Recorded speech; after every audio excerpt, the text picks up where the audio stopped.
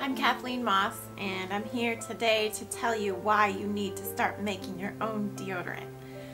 I'm not usually that pushy about things, but I have a lot of good reasons, and I've just recently started to make my own deodorant, and as I've started to make my own, I've learned even more good reasons to do it. So today I have 5 reasons why you should switch and make your own deodorant. First reason is the most obvious. It's so much cheaper than buying and looking for the most non-toxic deodorant sticks or roll-ons out there. And there are very few non-toxic ones. This one is usually around $9 or $10 in health food stores. It's called Schmidt's. And it's based in arrowroot flour or starch, baking soda, and coconut oil in that order. And it's a great product. It works really well. I've used it for about 10 years now, and it's just a little expensive, and it's worth it. But there are some other reasons to switch. That's probably one of the main ones for most people. It's just a little bit expensive to get the good stuff in the stores. The second reason to switch is when you make your own deodorant, you can control what's in it. And one of the things I like to control is the amount of whiteness that ends up on my clothing. With this product, a lot of times I will end up with white underarms in my shirts, and they won't wash out the first round. So I have to put soap on them and put them back in the laundry if I used a lot of deodorant that day. And when I make my own deodorant, and this is what I recently made of my own deodorant, I kind of switch the order of the ingredients. I do coconut oil first, and then arrowroot, and then baking soda.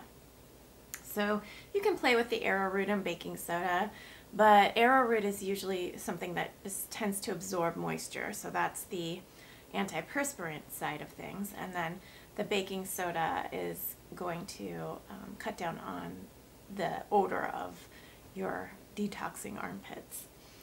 So you need both of them, but I like to have both of them a little bit lower in content than coconut oil. The reason a stick like this can't have coconut oil as its main ingredient is that it would melt and it would get all over everything. But if you're using a glass jar or a metal tin, you don't have to worry, it can melt, and that's just fine. It might melt in the summertime, actually. So, and it's not a big deal if it does. You just want to make sure it's well mixed when it's in liquid form. But I like the oil base because I like it to not leave as much white residue on my clothing. And an oil base, you can really rub it in well, and I feel like it works a little bit better. The reason I never wanted to have this kind of deodorant in my bathroom before is because I thought that the act of rubbing it in, so taking it out of the container, softening it up in your hands, and then rubbing it into your armpit just seems awkward and messy and greasy. And it takes some getting used to for sure. Doesn't feel natural at first. But actually it is very natural. And it's something that I feel is very therapeutic, especially for those of us who need to detox our lymph glands in our armpits. So that's most of us. Our breasts tend to be accumulators of toxins and xenoestrogens especially. And so they're kind of like sponges, and they collect a lot of toxins throughout the years.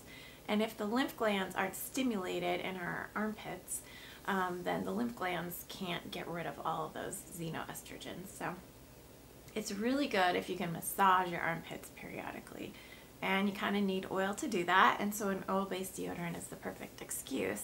And it really gets the deodorant in there, and it absorbs better, and it doesn't end up on your clothes either. So I've gotten used to it, and I kind of like it now. But the fourth reason, and maybe the most important reason of all, is that store-bought deodorants don't have some of the more precious ingredients that you can put in your own homemade deodorant. And I'm talking about essential oils now. So the most precious essential oil probably of all time is frankincense. And the second one probably is sandalwood. And those are both very expensive. For an ounce, they're almost $100 in many cases. So a lot of people don't buy them because they're really expensive.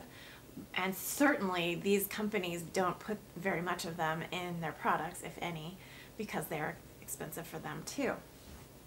But I have found that having a few drops of those essential oils not only makes this product more effective, it's better at deodorizing my armpits or underarms, but it also helps with lymph elimination and lymph stimulation. So there are certain herbs and oils that help with lymph stimulation, and sandalwood happens to be one of them, and frankincense does too.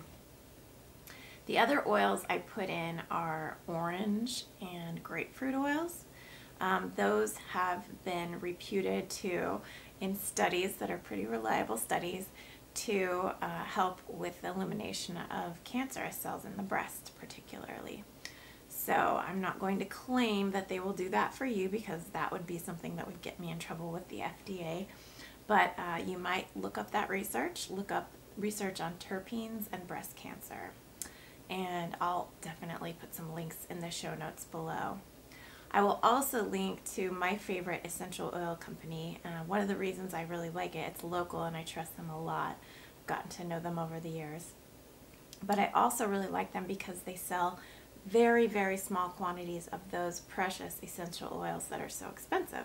So you can get a milliliter or two, and it's just a tiny little vial, and maybe it costs $15 or $20 instead of a half of an ounce, which costs $60 or $90. So that is enough. Those little tiny vials, the smallest ones, are enough to make a big pot like this that'll last you a year or two. And coconut oil doesn't go rancid, so this really will last you a year or two. So I will link to all my favorite essential oils down below. They'll be kind of long links, but I'll do all that down below so that you can go shopping at Mountain Rose Herbs if you like. And I will also try to find a link to this Schmidt's deodorant, because I think it is available shipping wise all over, at least the US and probably Canada too.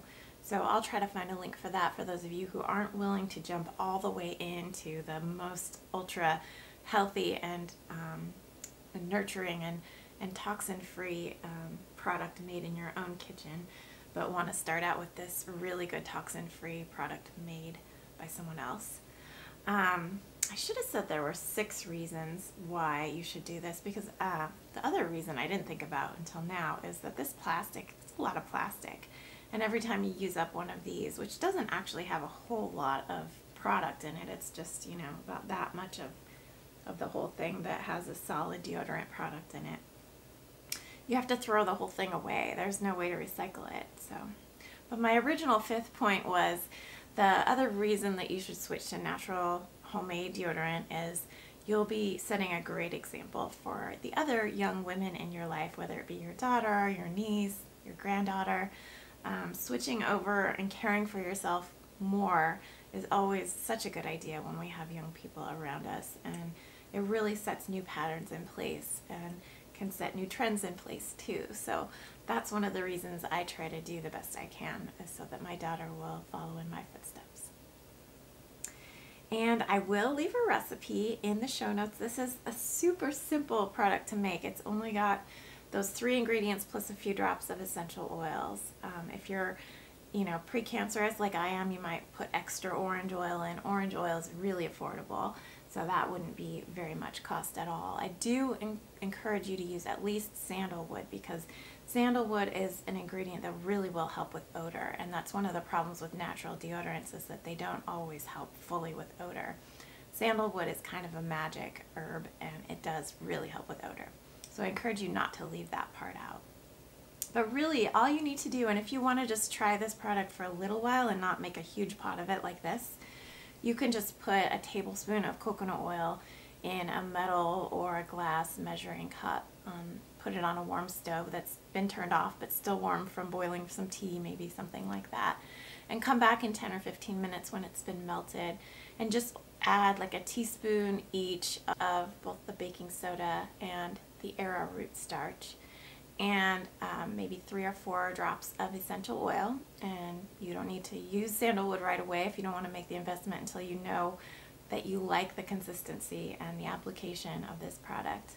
But at least put some orange oil in, or something that you have, that maybe frankincense if you have some of that already. And try it out for a week and see if you can get used to the awkwardness of getting your hands kind of goopy and massaging your armpits. You always want to massage in an upward motion, by the way, when you're massaging your underarms and putting this on. It helps the lymph glands if you don't go downward but you go upward.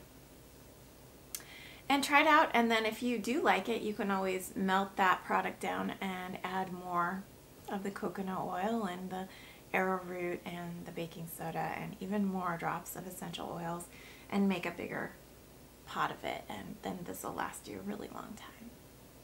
So those are my 5 or 6 reasons why I think you should switch to making your own deodorant. I think they're all really good reasons, and I feel silly for not realizing all of them before myself, but since I have just recently been able to make this switch, I wanted to share why I do it with others and a recipe as well. It's super, super easy. It doesn't take much time at all. The only secret in the recipe is that you want to keep stirring it for about 20 minutes while it gets cool and more solid, so that it doesn't cool in a way that separates all of the constituents. But just stir it every couple of minutes and it'll be fine.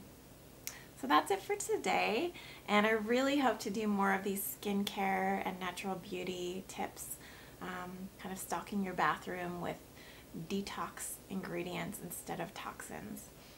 So be sure to subscribe if you're interested in that, because I'll be having more and more of those kinds of videos in the next weeks and months. And I'll see you in the next video. Take care.